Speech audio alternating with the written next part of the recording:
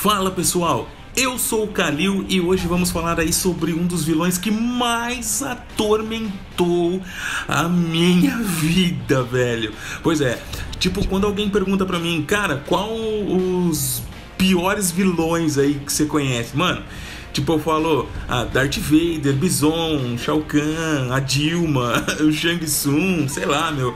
E sim, velho, o Geese Howard, puta merda, o Geese. Mano, esse cara foi um trauma na minha infância, vocês não estão ligados. Conheci o maluco quando eu tinha lá uns 8, 9 anos de idade, tá ligado? Lá em 1994, quando eu ganhei do meu pai aí o meu primeiro videogame, né? Um Mega Drive 3, velho, como era foda.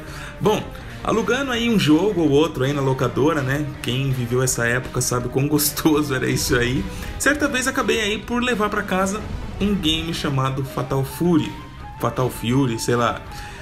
Cara, um game de luta, divertido, com poder, tá? Uns golpes da hora e um vilão da porra, mano. Eu nem sei quantas vezes na minha vida eu perdi pro Geese. Cara, tipo, eu não sabia muito, né, sobre a história e tal, até que um dia, ainda em 94, 95, não, se eu não estiver enganado, eu aluguei uma fita. Tipo, mano, você lembra o que é uma fita? Talvez você que tá vendo esse vídeo aí nem faça ideia do que é isso. Bom, enfim, o primeiro longa-metragem de Fatal Fury. O game era um sucesso, claro, e com certeza iriam fazer aí um anime do bagulho, tá ligado? Mano, logo nos primeiros minutos do filme, do anime, tá lá um cara bonzinho brincando com a molecada. E quem chega? Puta que pariu, o Geese, mano. O filho da mãe é tão viado que mandou um capanga dele lá apunhalar esse cara bonzinho pelas costas. Depois que o cara já tava todo estrupiado, tudo fodido, ele chegou lá bancando o fodão e tal e matando o maluco na frente da criançada, mano. Mano, como assim? Ele matou o cara na frente dos filhos, véi! Mano, pronto, birra eterna. Já não gostava do Geese, agora então, puta merda. Mas não teve jeito, cara. Os anos se passaram e eu continuei apanhando desse viado. Novos games saíam e eu tomando sova do Geese. Mano, o jogo nem era do Fatal Fury, mas os caras colocavam o Geese lá no meio do jogo pra fuder comigo, tá ligado? Sim, o ano passado eu também apanhei do Geese. Bom, quando, tipo, essa onda maldita de Geese finalmente tinha passado, cara, e, sei lá, eu achei que ia estar livre desse maluco, quem que a Bandai anuncia que vai entrar como DLC no Tekken 7? Mano, só pode ser piada, velho. O Geese, mano. Cara, o Geese entrou pro elenco de Tekken 7. E é por isso que hoje, dia 30 de novembro de 2017, após a Bandai aí colocar o Geese no game, claro, nós temos que testar esse maluco e ver como é que ele tá aqui, né? Acredito que quem comprou aí a Season Pass ganhe o personagem de graça. Se não for isso, vocês comentem aí e me ajudem aí. Mas como eu não tenho a Season Pass, tive que doar aí algumas Dilmas pra Bandai, né? Não adianta. Agora ninguém mais faz jogo com conteúdo gratuito, né, meu? Tá foda. Bom, vamos lá. Vamos ver qual é que é a do Geese aqui. E dessa vez vamos jogar com ele pra não apanhar, né? Então, bora lá. Então, vamos lá, pessoal. Olha o cara aqui. Mano, é muita pinta de maluco. Que raiva, velho. Que raiva desse cara. Vamos lá.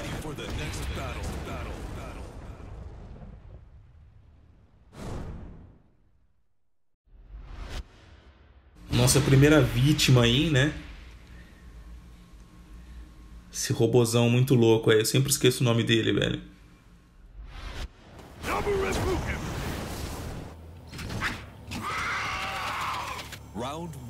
É o Jack. Vamos lá. Eu já dei uma treinadinha, tá ligado? Pra não passar vergonha aqui, aprendi alguns golpes. Vamos ver se eu consigo aplicar, né, esses golpes. Eita, mano. Toma.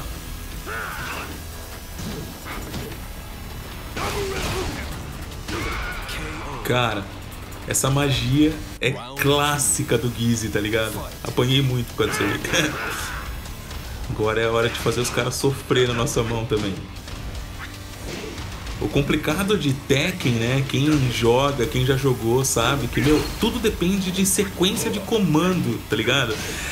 Não tem assim, que nem Street Fighter, chute em cima, chute embaixo e Hadouken, tá ligado? Tudo é sequência de comando. Você aperta um botão, ele dá um comando, aperta outro, ele dá outro, e se você combinando, né, esses botões aí, nossa, agora vem o Ed. Combinando esses botões aí, você consegue dar algumas sequências, né? Até você pegar o jeito, cara. Nossa, vai tempo. E tem umas que pra mim é impossível, vou morrer não conseguindo aplicar, tá ligado? Mas vamos lá. Esse aí é o Ed gordo, cara, que de gordo não tem nada, né? E o cara regaça na capoeira, mano. Desde o Tekken 3, é aí, pra muitos, um dos melhores personagens. E na boa, eu também acho.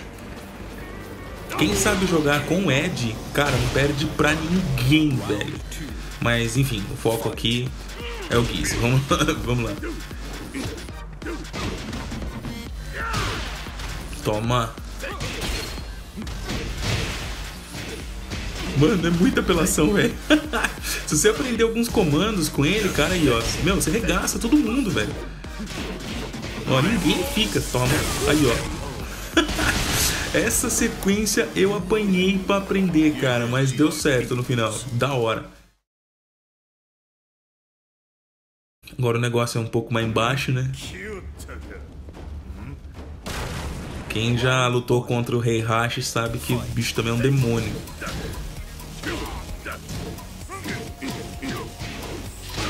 Odeio esse golpe, mano. Eita.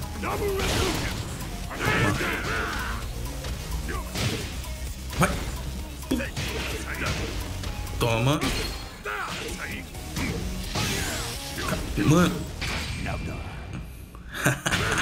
Pegou.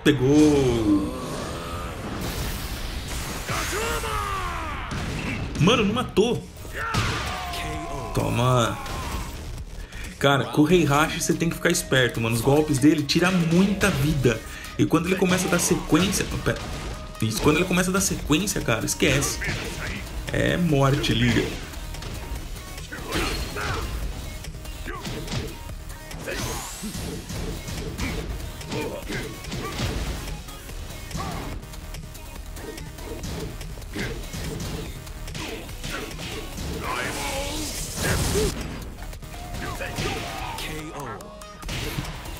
E é legal, cara, que conforme você vai lutando, o cara vai ficando cansado, vai suando. Você tá vendo os detalhes? Meu, muito legal isso.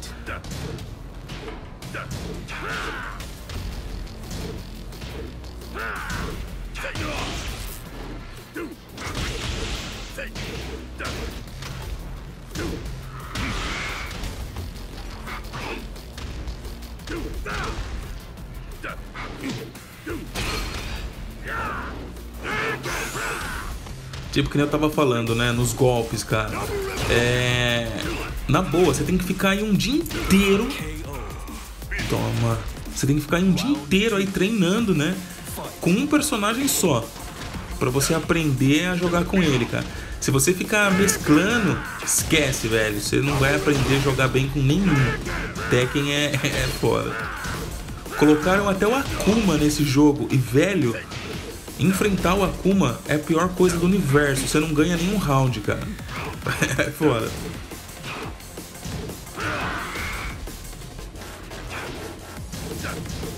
Pô, você tá chato, cara. Toma.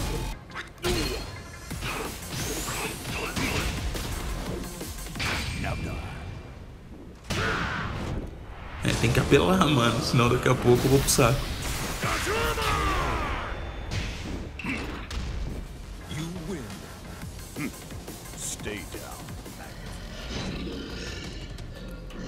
Mano, olha essas skins, mano. Que bagulho zoado.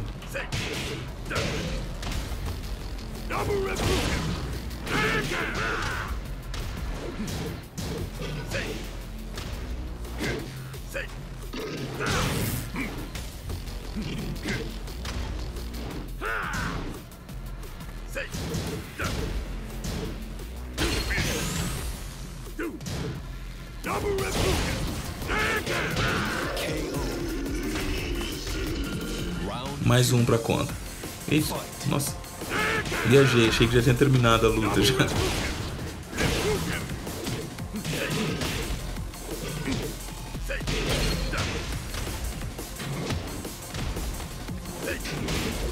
Vai, caramba.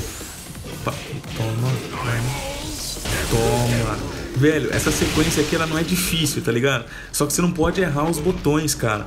Errou um botão já era, não dá certo.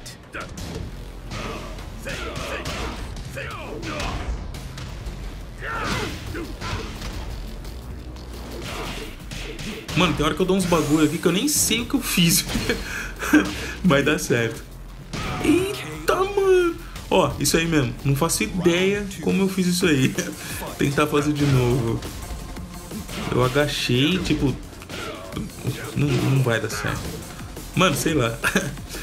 Da hora de Tekken é isso, cara. Você faz umas proezas, você nem tem ideia como você fez. E não consegue repetir nunca mais, tá ligado?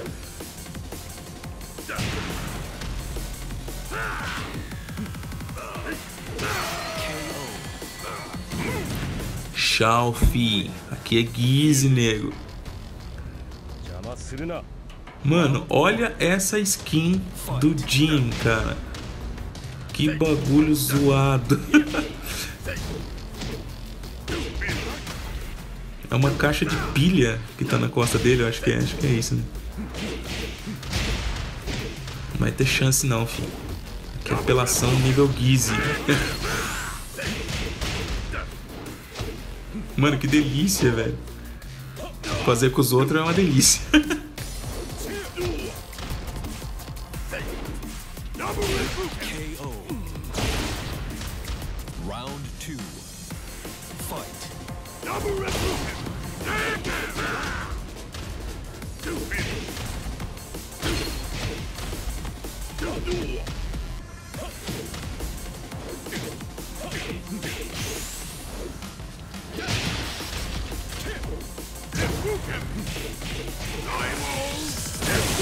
Deu certo.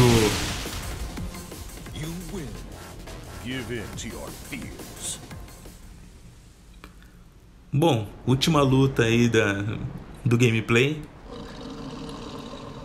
Essa mina aí é um boss.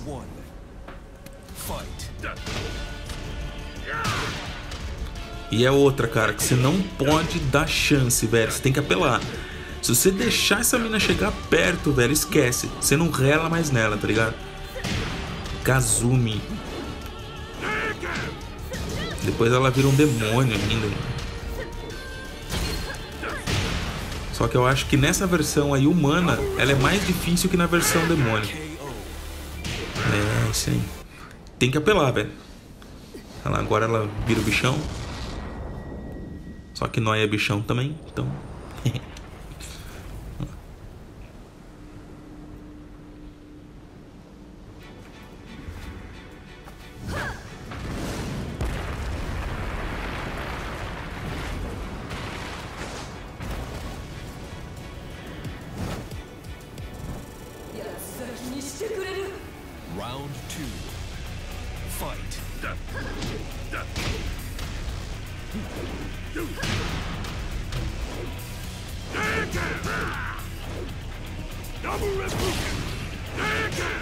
Tem hora que ela solta uns tigres, tá ligado?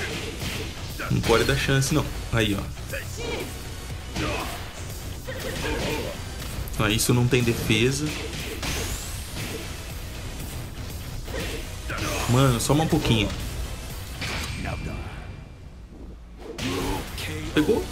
Puta merda. Olha o tigre ali, ó.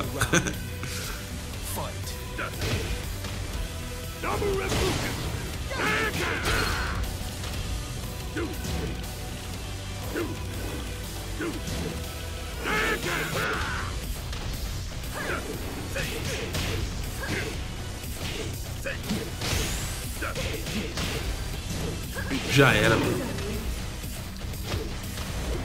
Sai, tigre. Mano, olha quanto de vida isso tira. Toma. Vai morrer com estilo. E é isso aí, pessoal. Espero que vocês tenham gostado do vídeo. Eu curti demais ser pelo menos uma vez o vilão e o cara que bate, né, meu? Já que a vida inteira eu apanhei desse desgraçado. É isso aí, pessoal. Se você tá chegando agora no canal, seja muito bem-vindo. Já se inscreve lá, toca no sininho lá para receber a notificação dos vídeos novos, tá? Se você já segue o canal, muito obrigado de verdade, pessoal. Valeu pela força, até o próximo vídeo. Valeu!